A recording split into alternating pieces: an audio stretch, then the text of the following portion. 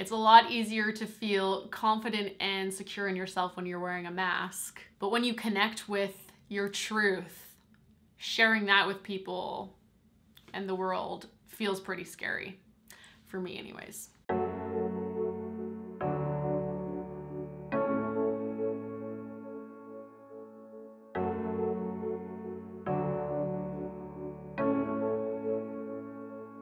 Hey guys, it's Danae from Hello Well. Today I just kind of wanted to share some personal stuff that I've been going through in hopes that it will resonate or touch somebody else out there, maybe experiencing some similar things. So since I started this YouTube channel a couple months ago, I've been struggling a lot. I've been sick pretty much non-stop since I started. And I just have not been in the greatest headspace mentally or emotionally. I don't know if anybody else out there can relate to this, but for me, a large portion of my life, I really thought that I didn't care what people thought about me. I was like this tough, confident chick that was like, I don't care what people think about me. I'm confident, I'm solid in who I am. And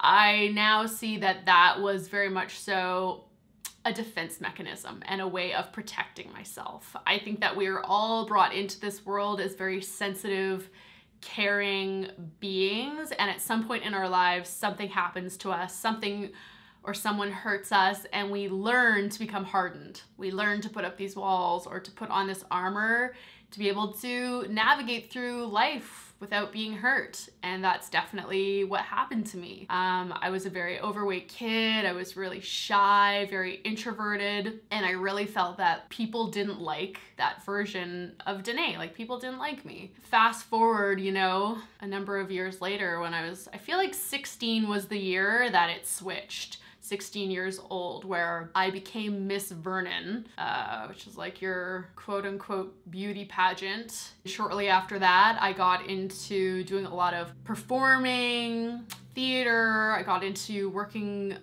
in my career in radio, in television, and through these experiences, a lot of them I feel like fostered a very phony, inauthentic way of being. Like, if you watch the news, I feel like a lot of news anchors or people on TV are very like, we've got our palms like this, and today in the news, this happened. It's the fake voice and the inauthenticity, and I feel like a lot of the things that I was involved in at that time of my life really fostered that phoniness. And at the same time, I felt like this was the first time in my life where people were really validating who I was and what I was doing. So the message that I got from that was, okay, this is the Danae people like. They don't like the quiet, shy, introverted, boring Danae. They want this like entertaining, like very animated Danae. And from that point on, I spent my entire life thus far putting a lot of energy into trying to be that person. And I will say, a lot of the time am that person. Like, when I do my cooking videos, and there is a big part of me right from a kid where I really did love performing and dancing and singing. That is a very big part of me, but there's also a very big part of me that is very introverted and quiet, and you know, sometimes I get depressed. So that has been a really big struggle my entire life, and even a really big struggle with starting this YouTube channel, because I have really felt like I'm doing this health YouTube channel. I feel very passionately about wanting to help people with their health. So I should be the embodiment of somebody who is healthy and vibrant, and I should just radiate that. But the truth is that, like, I don't feel that way all the time. And especially since I've started this channel, you know, being sick for the last couple of months, I've just been feeling very the opposite of healthy and vibrant. And it's felt like a lot of pressure, self-imposed pressure, and self-judgment of like feeling like I need to be this way, but the reality of how I'm feeling and who I am is this way. And I really wanted to come on and share this other side of myself with you guys, because I feel like today so many of us, myself included, are, you know, as they say, just showing the highlight reel. And I think there is a lot of pressure for a lot of us to feel like we need to be perfect. And I'm just so freaking sick of that for myself. And I feel like I'm sick of that for the world as a whole. I really want us all to be able to, my hope is to be more honest with ourselves and one another and more vulnerable, so that we can live more enjoyable lives that don't feel so heavy. Because that's personally how I've been feeling since I started this channel, is just like really heavy. Another thing that I've been doing quite a bit of in the last couple of months, being sick and not feeling great, is just eating. For me, food has always been the way that I comfort myself. It has always been my vice. You know, it's one thing to like just like mindfully choose the treats that you're gonna have and have them, enjoy them. That's great. I think that's fantastic for us to do. But when for me it's not okay is when I feel myself wanting to eat every night, wanting to eat chocolate every night because I feel bored or sad or depressed, and I want to eat to make myself feel better. So I have been doing a decent amount of that lately. And then there comes the more pressure of like, I'm doing this health channel and I'm not working out and I'm eating all this food and I'm gonna gain weight and people are gonna see it. And it's just, if you want your issues to come to the surface, start a YouTube channel. So as I've been filling my face this last couple of months, emotionally eating, I've been reading this book called Women, Food, and God, which if you haven't read it, I highly recommend it. It is an incredible book. And in it, she talks about women and how we are such potent, powerful beings that are connected to source energy. You know, that which is bigger than all of us, something bigger in this universe. And how nobody in our lives, nobody ever really teaches us like what that is or what that relationship looks like, how to connect with that, and how to live a rich, fulfilled life. So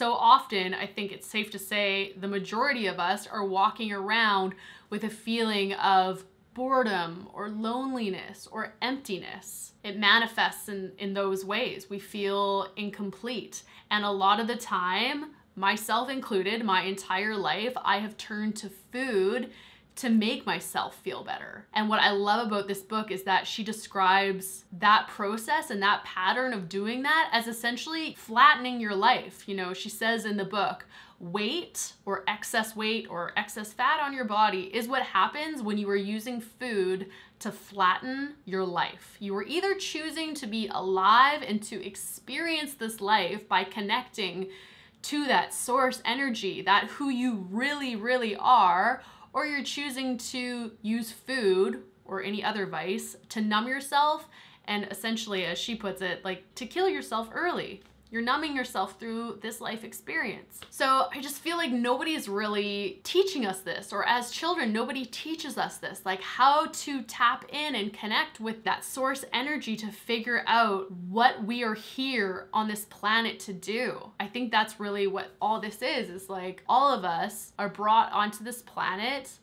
for a reason.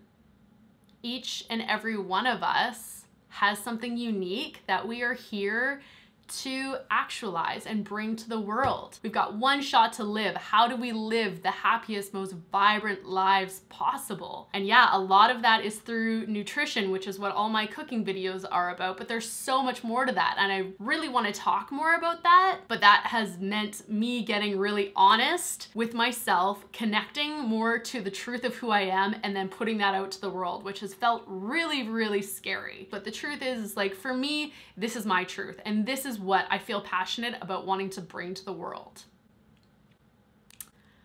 I'm not gonna cry, but I could, because I do feel very, very passionately about this. So to kind of wrap this video up, my journey of connecting more with my spirituality, myself, what I personally am meant to do on this planet is happening right now. It's happening in front of all of you guys as I choose to share it here on YouTube. But that, yeah, has felt terrifying. I really do believe that we are all here for a reason. And this life is about finding out what that is. If you're like, I have no freaking clue why I'm here. Getting into yoga and meditation, it sounds so cliche, but it really has shifted a lot for me, and I feel like has really helped me become much more self-aware and much more connected to myself, my thoughts, my body, and within that experience, I feel just like I'm much more connected to the earth. Like, when I'm in these yoga classes, I'm experiencing emotional and physical things in my body that are like, they feel kind of crazy. They feel beyond me. Yeah. I don't know if I just sound like a crazy person at this point, but I feel like there's some potent, powerful stuff within those practices, and there's a reason why so many people are into those practices. So I highly recommend getting into a really good yoga and meditation practice, a breathing practice, getting connected with yourself, journaling, whatever you feel called to do, but just connecting more with yourself and starting to pay attention more to the things that like light you up, the things that excite you and make you happy to be alive. Like, those are the things that are gonna fulfill our lives, not food. And if you have no idea what lights you up and makes you happy, you know, get out there and start experiencing more, reading more books, going to different classes, doing things until you find the thing in life that lights you up and makes you feel jacked. So anyways, that's what's been going on with me personally. Obviously, you guys may have noticed I had a little change of hair color. I feel like I could do a whole nother video on why I decided to color my hair. This is my natural hair color. In a nutshell, to just summarize why I decided to do it from a very young age. I don't know if you guys can relate to this, but you know, I grew up with blonde Barbie dolls, and I spent a large portion of my life trying to be the stereotypical blonde Barbie doll. And I'm kind of done with it. To be honest, I feel very aggravated over how much our society focuses on what we look like. I really feel like we are spiritual beings. We are so much more than that. And yeah, I'm just kind of done putting so much time and energy and resources into bleaching my hair every couple of weeks to try and fit into that mold. I'm just done with it. I just want to be Danae. I'm getting back to my roots more and more, you guys. Also, for those of you who don't know, I'm currently going to school for holistic nutrition, and a couple weeks ago we were talking about the fact that women who dye their hair 5 or more times a year double their risk of ovarian cancer. So I'm just really trying to limit all of the chemical crap in my home that I'm putting into my body, that I'm putting on my body. So anyways, I hope you guys liked today's video. I really want to do more of this.